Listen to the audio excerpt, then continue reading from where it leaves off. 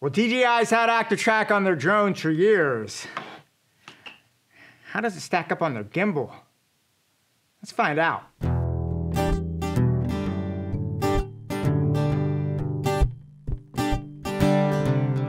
Okay, so when DJI first announced the Ronin RS2, I was really excited about it. It did check off a lot of boxes that I was looking for my next generation gimbal, but one of the things that really caught my attention was the implementation of ActiveTrack into the body of the gimbal. Now, I've been using DJI drones for a couple years, and ActiveTrack has been a part of the DJI drones that I've had for a couple years. So I was really interested to see how it was implemented and how well it worked or didn't work on this gimbal. So what I want to do today is go outside, put this together. I want to show you how to activate and get ActiveTrack working if you have an RS2, and also show you situations where you're probably going to use it and ways to implement it that I think could help your production. So let's go ahead, let's step outside and take a look at it.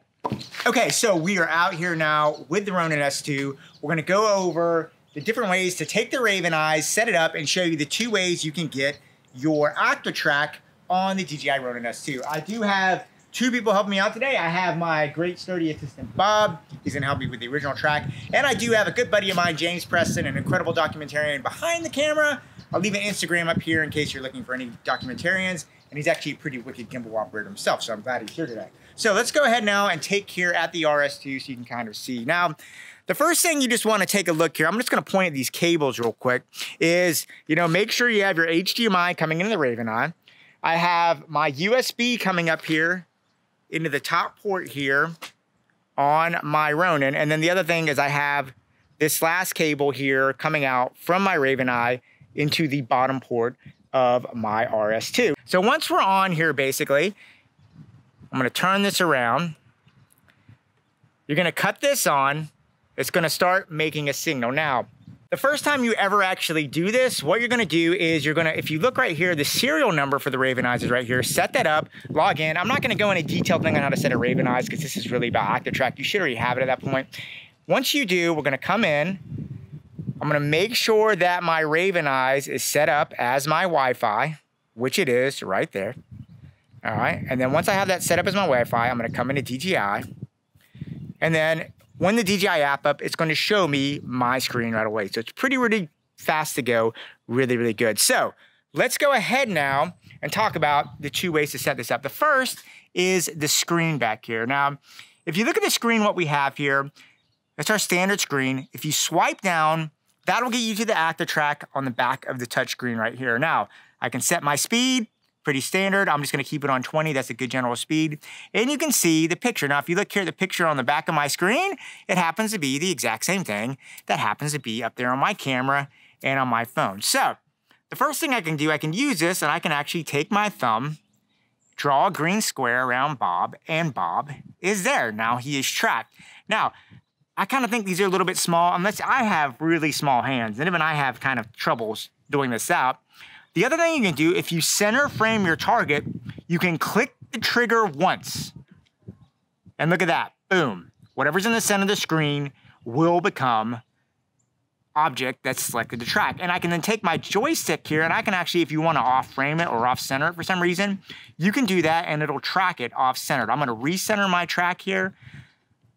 One click, I'm back on Bob. I'm going to pick this up. I'm going to show you now.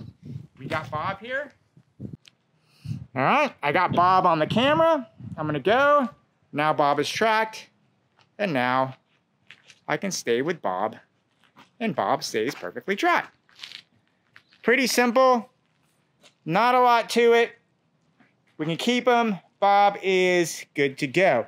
So that is ActiveTrack number one. Now, that works. And actually, there's gonna be times maybe your phone dies, maybe something else that happens.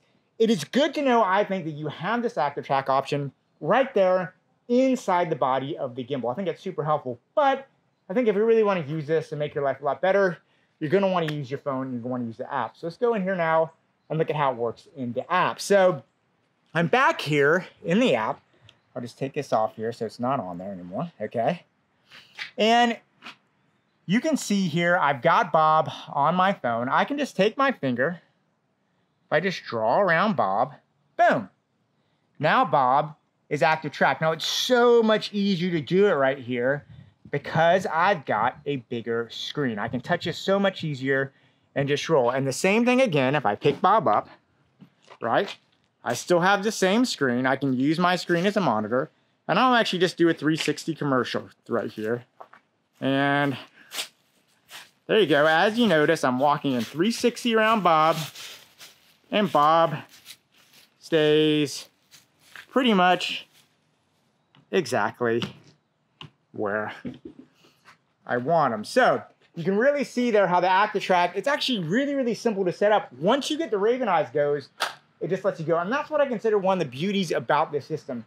It's not complicated. When you're in the field, you don't want to be in a situation where you have to be fiddling and diddling with this stuff. You can literally set this up in a few seconds, a couple finger touches, and you're good to go. So definitely a great part of the ActiveTrack system. Okay, so now that we've shown you how to set up the ActiveTrack here on the DJI RONIN S2, what I want to do is setting it up's all good and done, but what I want to show you is actually how this is a practical, useful tool for you as a filmmaker with the gimbal and how it can help you unlock some of the things you can do. So let's go ahead, take a look at some samples of how you can use this in your own shooting. Okay, so here is another example that I think would make sense for you. And this is, let's say you're on a set. I'm in a kitchen. My wife will probably be upset because it's a little messy, but she loves me, she'll forgive me. But this is a sample of, I'm gonna let James walk around with the camera and just let you see how you can follow someone in a work setting and you don't have to worry about the camera tracking. So I got some dishes here. I'm gonna clean them and walk around the kitchen and I'll let James track them for a minute.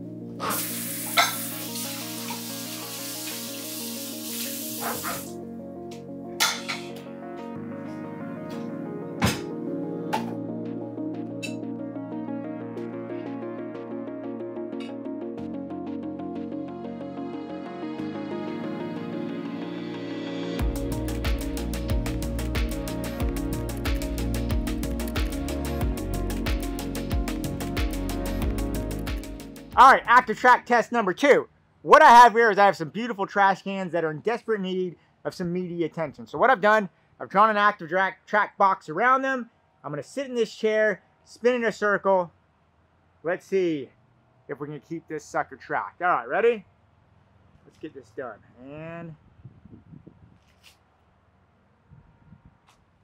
oh yeah, baby. Can we go backwards?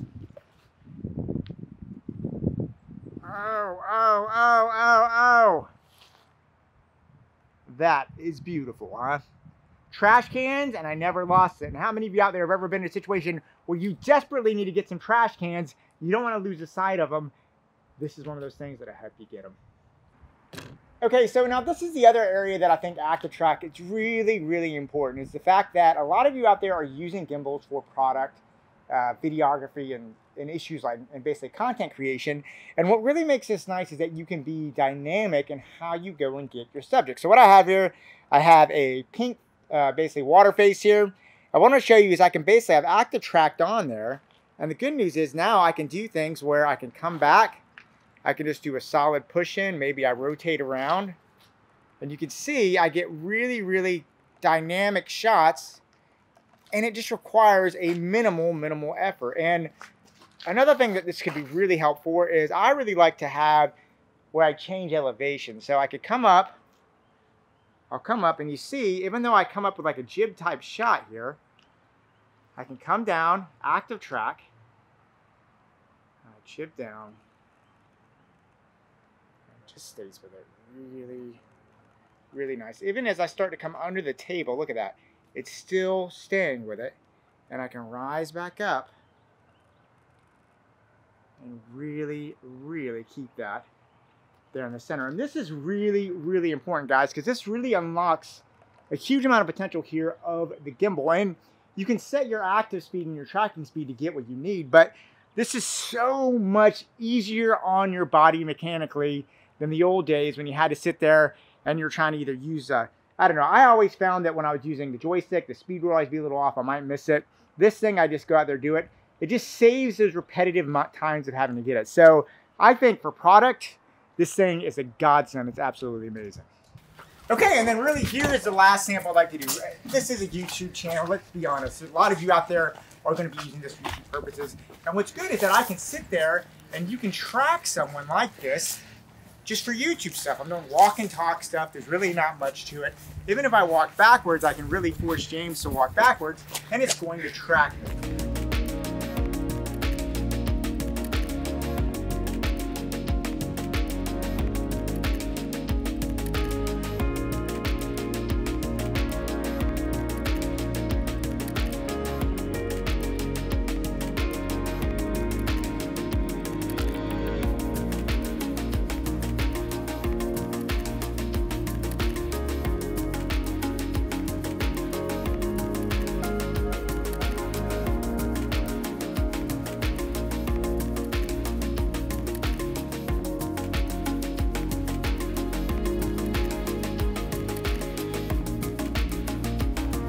Okay, so there you go. And I will be honest, I was so happy when I got this system and set it up, just how easy it was to activate and utilize ActiveTrack. Because one of the things I was really worried about is I didn't want to have something that took a lot of time to set up. And honestly, it just takes a couple seconds to set up. It's very, very easy. So huge kudos for DJI for making this such a simple and intuitive thing. And really, my kind of thoughts on it, I was able to use this on a commercial shoot last week. And it's nice, it's a handy tool to have. You're not gonna use it for every shot you have. It's kind of like ActiveTrack on a drone. I think you still need to fly your drone, but there are times you want it, and those times that you do need it, it is going to be a huge time saver. And honestly, just because the gimbal is so mechanically intensive on your body, it does, I think, help you mechanically take some of that stress off your body in certain shots. So it's a great tool, certainly one you're gonna wanna have in your tool bag if you're a gimbal operator. So I highly encourage, go out there,